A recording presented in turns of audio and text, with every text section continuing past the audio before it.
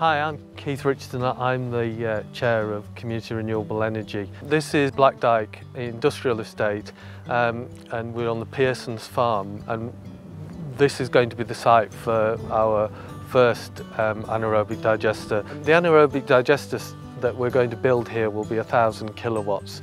And because it produces energy 24/7, that will be 7 million kilowatt hours a year, which is enough electricity to power about 1,500 homes. The outputs of it, as well as the electricity and the heat that it produces, we also have digestate, which is a liquid fertiliser which farmers can use.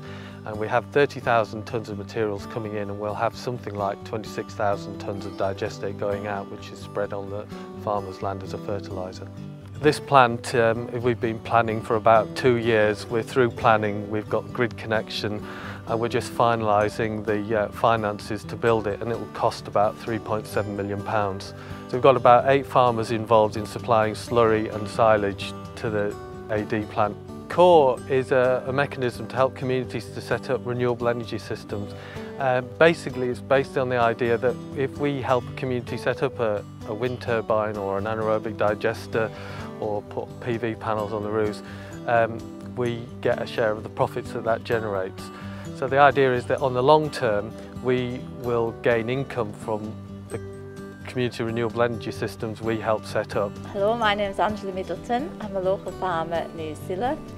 We're going to supply silage to the anaerobic digester plant at Black Dyke.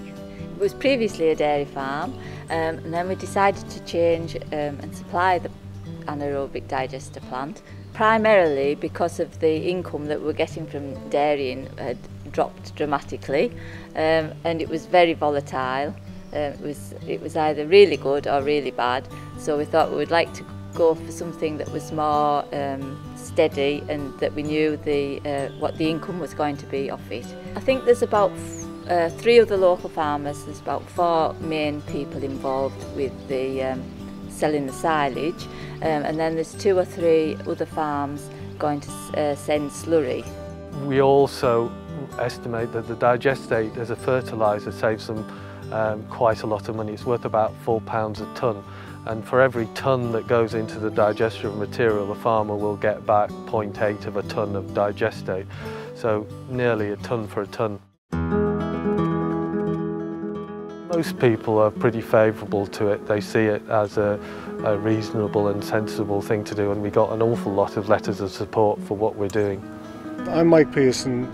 We're farming 240 acres, predominantly cereals, and we're also producing 124,000 broiler chickens every 6 weeks. The biggest problem we've got is a problem with neighbours. Their issues are the smell from the silage clamp and the noise from the digester, the engines.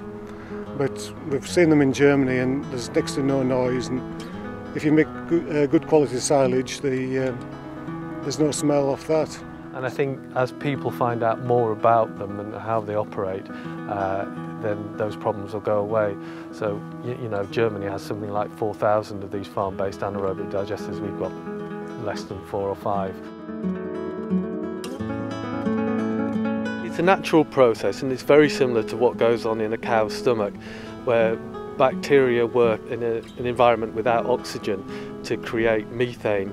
In terms of waste, we're bringing in about 11,000 tonnes of slurry and farmyard manure and chicken waste. And we've deliberately kept larger amounts of slurry in our whole process than probably a commercial developer would do, because we believe in the environmental benefits it brings and because it helps farmers to deal with slurry and improve the quality of their land. Well, you need some slurry because that provides the bacteria, and then there are issues that you can't have too much chicken manure because it creates too acid a situation.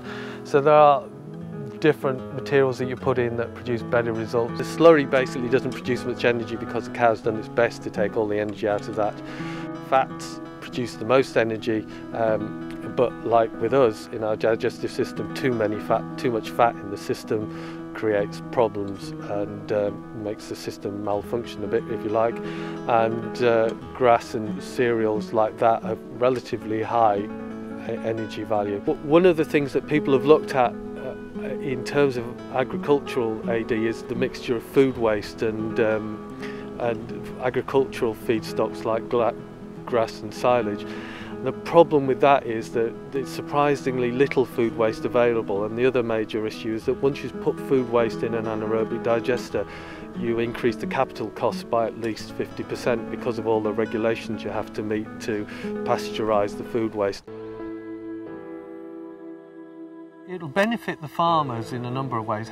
Firstly, it helps those with slurry to deal with that problem and the slurry storage problems that they will inevitably have, as it's likely that nitrogen vulnerable zone regulations will probably apply to most of the country.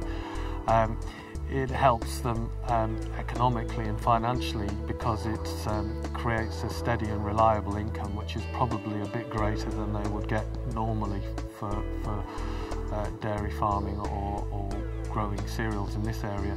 And the other interesting thing that we found from our research is it tends to encourage younger people to stay involved. So I think of the farmers involved in this, it's doubled the numbers of farmers' children who want to stay involved in farming because it provides a high-tech interest and it provides that stability and security of income. The big benefit to farmers is that digestate is much more easily absorbed by the soil. It doesn't create all the nitrogen runoff problems, and it's a much better quality fertiliser for the land.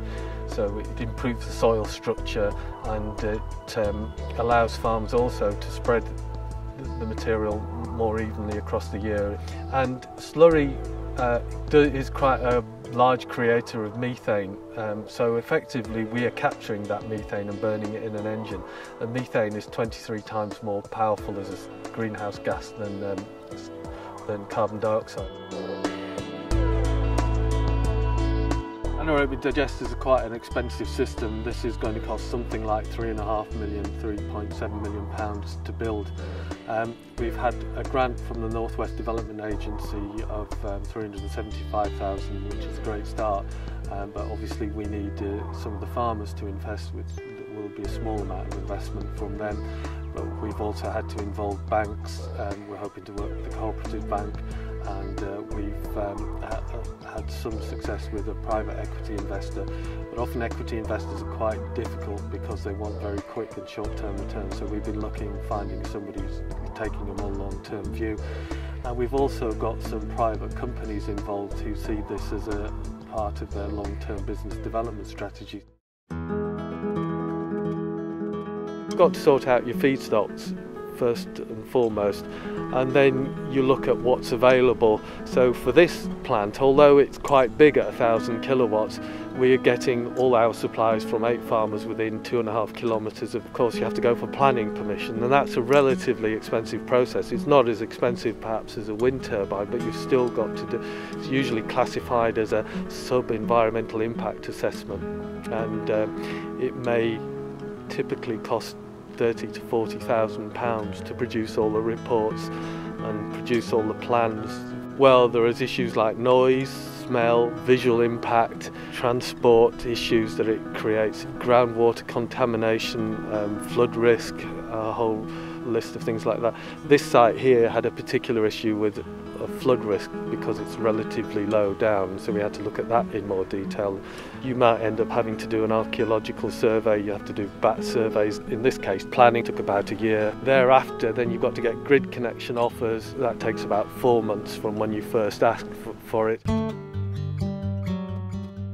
And so we are a social enterprise in that we use our profits for a social benefit, but we do seek to make profits and to maximise profits because we want to maximise our social benefit, which is helping communities set up renewable energy systems. And we think there's a tremendous opportunity in this country.